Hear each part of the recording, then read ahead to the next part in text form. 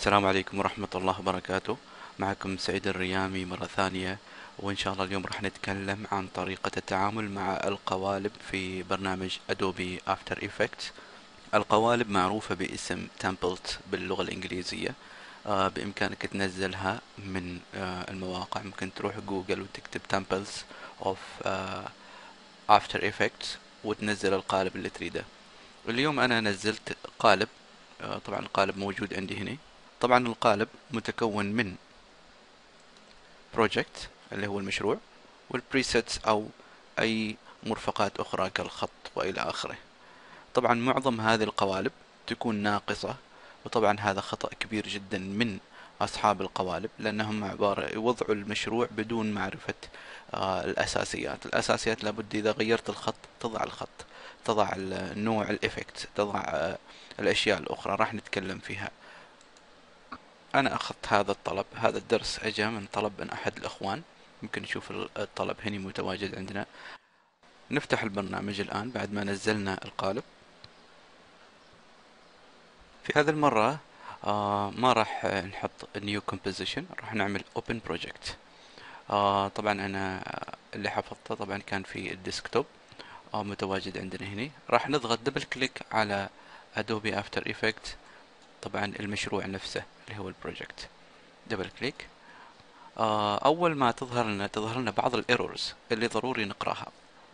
this project طبعا لابد انه يتم تحويله من الفيرجن 8.0 الى الويندوز. and بعد ذلك راح يفتح standard definition pixels، لان معمول على الهاي definition على الظاهر. راح يقوم بهذه العملية ادوبي افتر افكت. الحين يتكلم معايا عن ان هذا تم هذا البرنامج تم عمله في نسخة متأخرة، طبعا من التراب كود بارتيكولر. التراب كود بارتيكولر هذا عبارة عن افكت انا موجود عندي اساسا، وموجود ظهر مع الاخ اللي عمل البروجكت. طبعا اذا ما عندك هذا التراب كود بارتيكولر راح تكون هناك عندك مشكلة، اذا لابد تنزل هذا المؤثر. في هذا المكان يتكلم ان الفونت فاميلي النيو تاون اسمه ما موجود. طبعا راح ننزل هذا من الانترنت وراح يظهر معنا. الخطوط هذه مو ضرورية لأنها هي عبارة عن خيارات شخصية. وهذا ايرور عالمي معروف: one file is missing since you last saved this project. هذا راح يظهر لك شكل طبيعي. ظهر معنا المشروع ككل. طبعا الأول شيء لابد نعرف رقم واحد ان اي مشروع راح تنزله على ادوبي افتر افكت راح يغير لك الانفايرمنت تقريبا، او راح يغير لك بيئة العمل الخاصة بك. على سبيل المثال انا مثل ما شاهدت الفيديو الماضي او الفيديوهات الاخرى، انا كان عندي افكتس هنا، وكان عندي هنا التشغيل ما كان هنا، كان موجود فوق، وكان اشياء كثيرة، فراح يضيع لك الانفايرمنت، وهذا امر طبيعي جدا. اول ما اذا حبيت تغير ترجع تروح للويندوز. من الويندوز هني ممكن تفتح باقي النوافذ. طبعا 3 نوافذ حاليا مفتوحة هني، والباقي النوافذ الأخرى إذا 6 نوافذ مفتوحة حاليا. أنا عندي الورك سبيس موجود الإفكت في الخانة اليسرى، هذا المكان. هذا مهم جدا أساسا على أساس أنك أنت تتعرف على نوعيات. طبعا إذا رفعنا هذا شوي، أولا خلينا نتعرف على اللايرز اللي هي الطبقات. الطبقة الأولى اللي في الأسفل هذه بلاك، قام بعمل فيها كلر وعمل فيها هيو. ممكن نشوف نوعيات الكلرز اللي قام هو باستخدامها، او ايضا بامكانك تشوف نوعية الاشياء اللي هو قام بتغييرها. طبعا انت ممكن تعملها adjustment، ممكن تعملها تغييرات على راحتك، وعلى اساس ان تخلي المشروع يعمل لصالحك. بس خلينا نروح نشوف وين التكست. اذا جينا نشوف التكست ما نقدر نحصل التكست. لو رفعنا فوق ما نشوف حرف تي، ولكن هو غيره الى تايتل اللي هو عنوان. ممكن نعمل دبل كليك على التايتل. بعد ما عملنا دبل كليك كنا في الكومبوز 1، ودانا الى البري كومبوز 3. في التي هني وعندي حرف تي هني، معناته ممكن انا اغير فيه. في كلمة اسمها فيديو، في كلمة ثانية اسمها كوبايلوت، ممكن أنا أغير في الفيديو أو نغير في الكوبايلوت. نكتب على سبيل المثال، ممكن أغير الاسم إلى لون آخر يعني يناسب اللي موجود. الكومبو 1، تروح كومبو 1 راح تشوف أنه تم تغيير الاسم. طبعا نفس الشيء للبريكومبوزيتوري اللي هو للتكست. ممكن أنك تقوم بعمل أشياء كثيرة، منها تغيير الخط. طبعا هذا الخط ما فيه رقم. ممكن نشوف الحين التغيير موجود عندنا هنا. ممكن نغير المكان، وطبعا ممكن نرجع مرة ثانية ونشوف. طيب حاليا نروح نعمل 1 كليك على أول لاير في الأسفل، نسحبه إلى الخارج. هذا هو اللون أو الصورة اللي أنت ممكن تغيرها. بغيت ترجعها ما لازم تعذب نفسك، تروح تعمل كنترول زي راح ترجع. عندنا ثين ستريب، نعمل ثين ستريب ونشوف مكانه. ثين ستريب طلع عندنا هو عبارة عن لايت.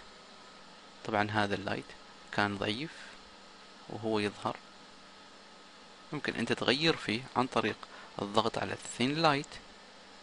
ممكن تجي تشوف ان الثين ستريب او ثين ستريب تغير فيه على راحتك. الثين ستريب ممكن تغير فيه على راحتك عن طريق هذا الافكت اللي موجودة معانا، كلها موجودة على الثين ستريب. نروح للكنترول زي. عندنا ايضا السوفت بارتيكولر. هذا هو السوفت بارتيكولر، واستخدم البارتيكولر جلو على البارتيكولر جلو مرة ثانية. ممكن نجي نسحب البارتيكولر، هو عبارة عن الفقاعات هذه اللي تظهر أمامنا. ممكن نشوف هو استخدمها على شكل دائري، نوضحها أكثر.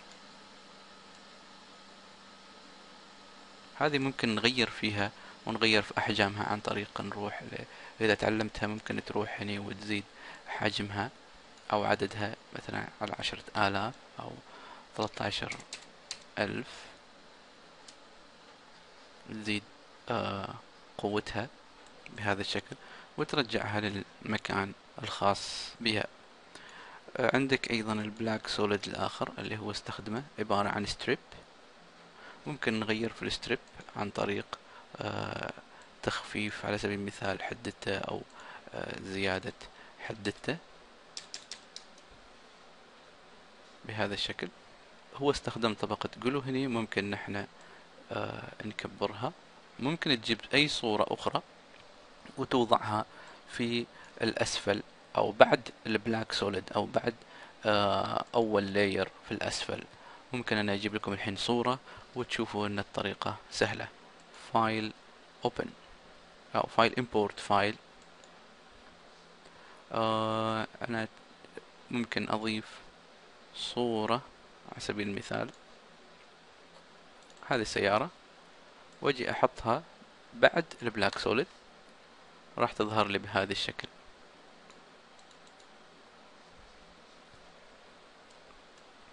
طبعا هناك أسباب، هو حط اللون الأزرق كخلفية على أساس أنه ما يظهر بعض عيوب العمل الخاص به.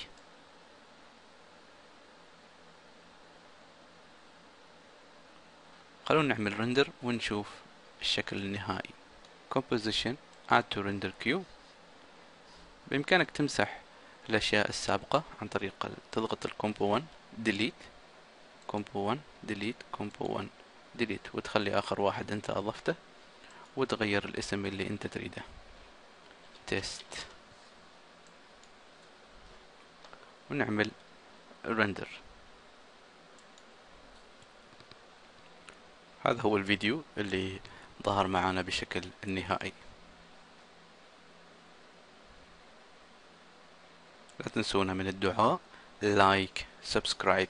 شكرا والسلام عليكم ورحمة الله وبركاته.